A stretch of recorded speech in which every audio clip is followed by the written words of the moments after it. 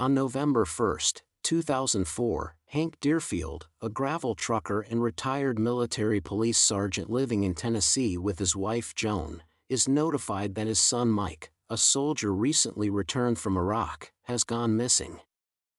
Hank drives to Mike's base in New Mexico to look for him. Leaving home, he helps a school custodian raise the American flag correctly. At Fort Rudd, Hank meets his son's squad and secretly takes Mike's cell phone from his belongings. Watching videos recovered from the phone, he attempts to report Mike's disappearance to police detective Emily Sanders, after she finished talking to a woman whose dog has been murdered, regrettably unable to help out, and reaches out to a friend. Mike's burned and dismembered body is discovered. Fort Rudd claims jurisdiction, believing that a pipe found under Mike's mattress and the recent arrest of other soldiers for smuggling heroin indicate his murder was drug-related.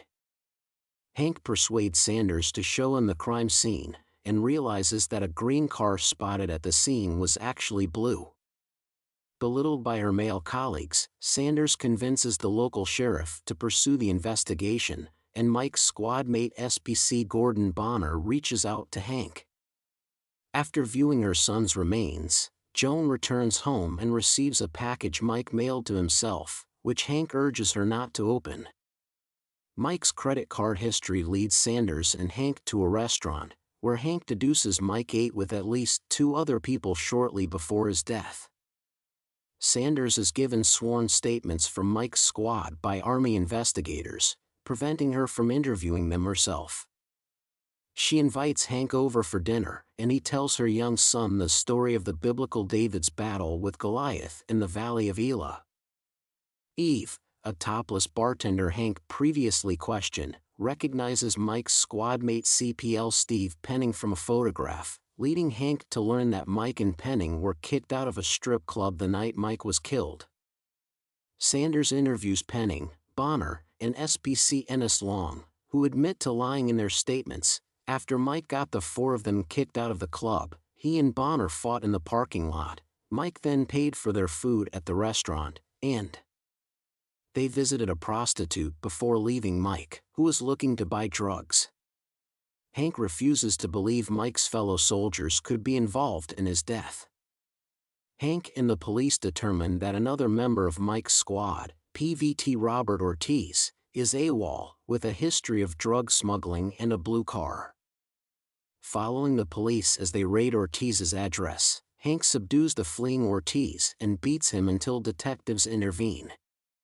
Ortiz is arrested, but Bonner is found hanged with Mike's grandfather's watch in his pocket.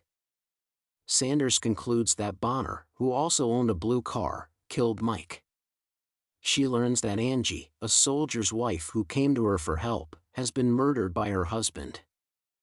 Hank has his son's remains sent home, and Penning helps jumpstart his truck, reminiscing about Mike. Sanders matches Penning's handwriting to the signature on Mike's last credit card statement, and realizes Penning, Bonner, and Long killed Mike, then used his credit card at the restaurant.